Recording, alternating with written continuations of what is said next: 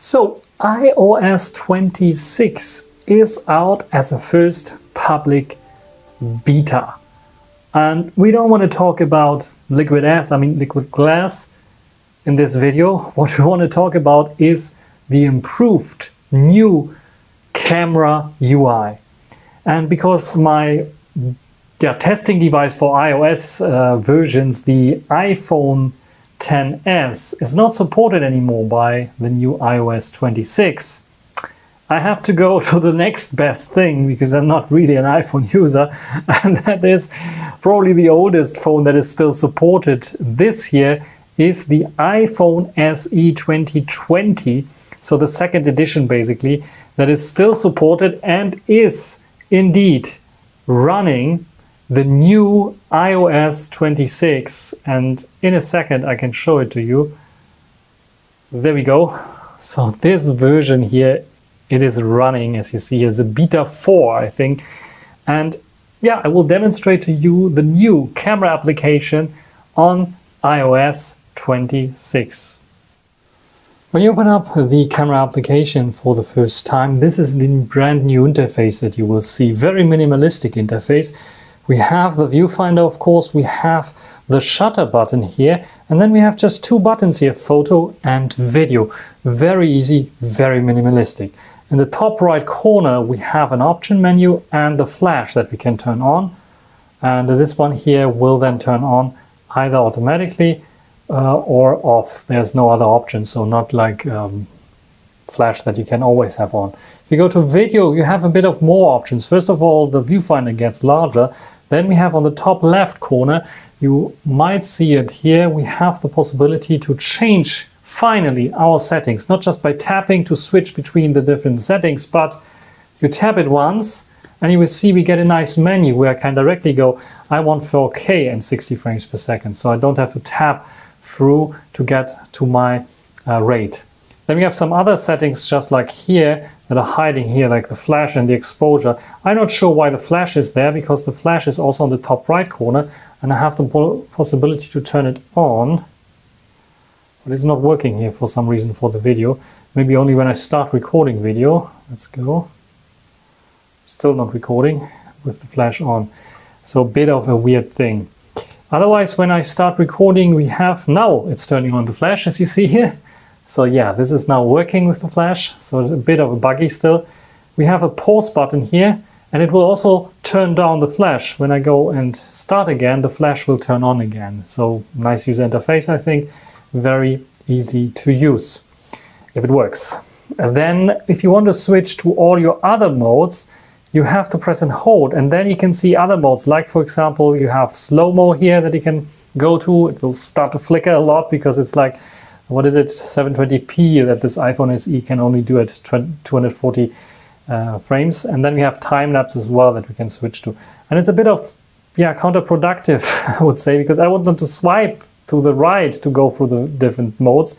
No, you're just having like a pill or a piece of glass that you take and then you swipe over to go to the category that you want to go to. And you can see it's stopping at portraits, but there's another category. If I let it go, it's going into panorama mode, which is like not visible at all when you scroll. The same goes for the time-lapse. You can only see the apps.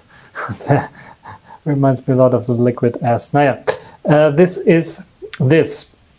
Then we have some hidden options. We have this button here that brings us our options, but we can also just swipe up on the menu or just press the photo button again to show us more options. Like we can still take live photos, we can turn it off or have it automatically. We have a timer that we can set, and there you can see it's very user-friendly for one finger usage because everything is on the bottom. For larger screens it makes sense. For this screen I can like touch everything with one hand, so it's not a huge problem for me.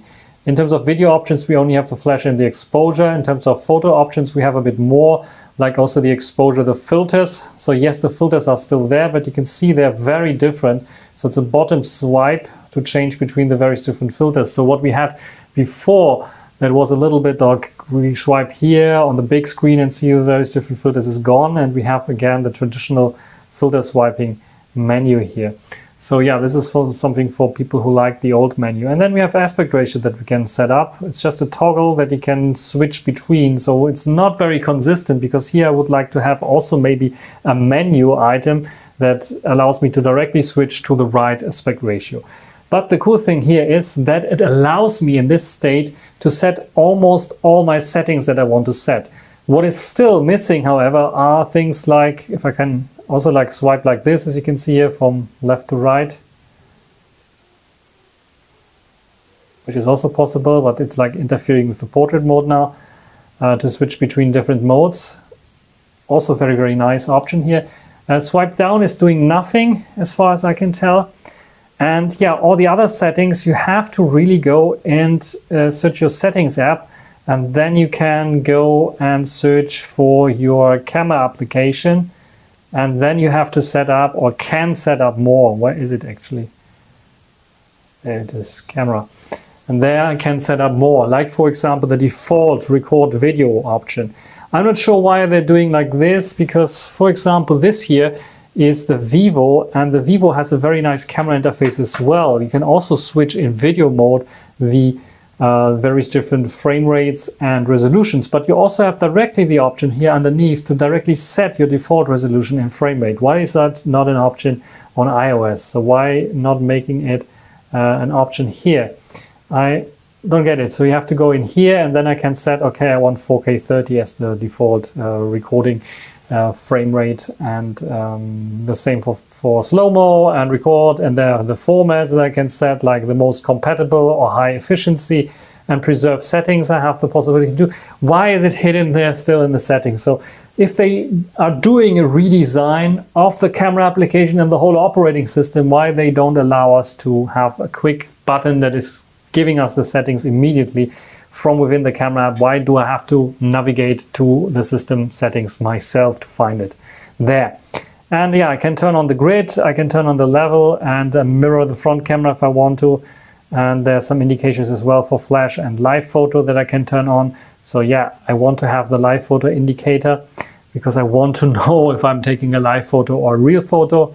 And yeah, the prioritize faster shooting mode is here on board, smart HDR, and probably on the newer iPhone models there's probably some more settings there available as well. But those are the settings for the camera application.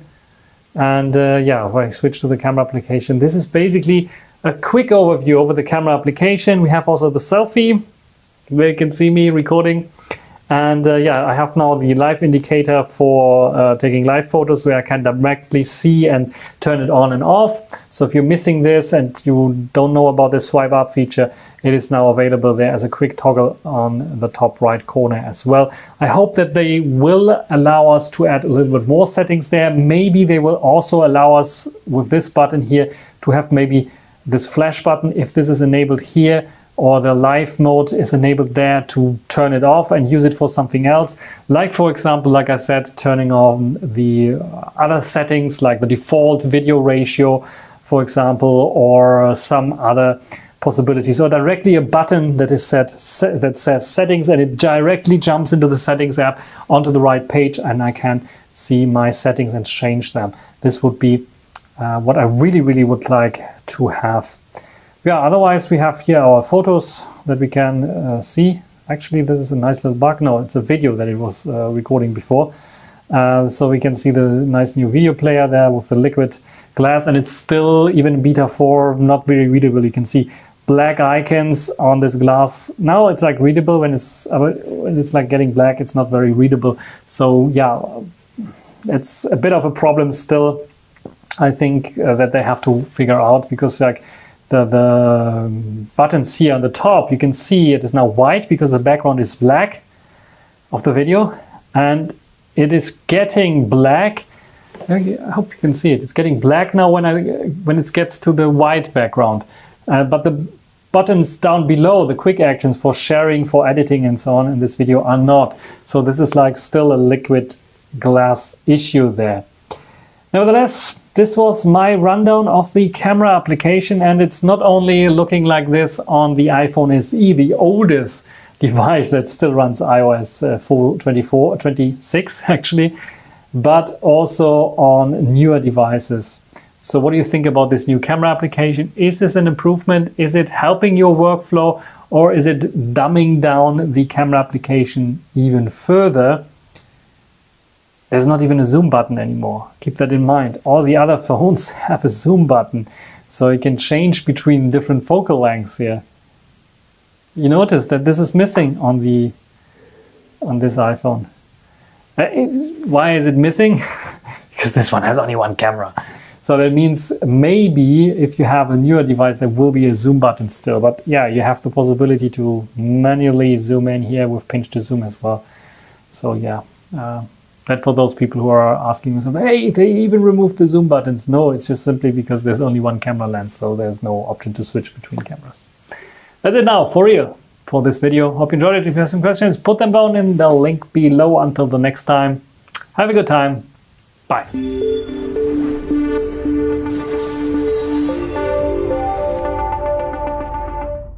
And I'm editing this video here on the Xperia 1 Mark 6 that I recorded this video with as well. As you can see here, it is attached to my laptop is attached via this cable and a Dell docking station, which now works. The predecessor still didn't have the possibility to mirror the screen, so I always had to rely on a bunch of cables and such kind of docking stations or USB Type-C things. But this is now working here fine, and I can use KineMaster to edit this video, which I'm doing right now.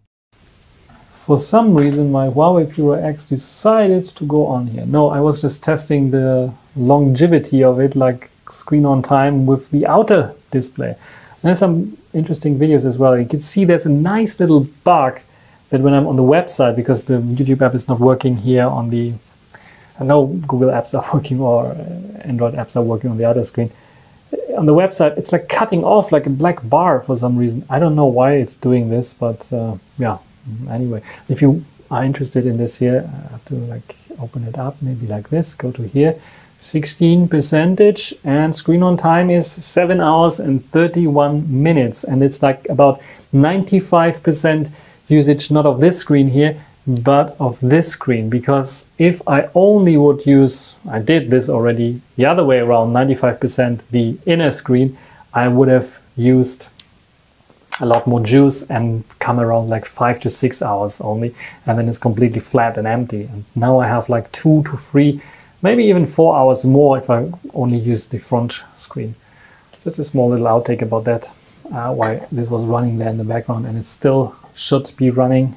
Identify me, and maybe go again to the YouTube site just to test out. And you find a screenshot soon, probably on Twitter also. Bye for real.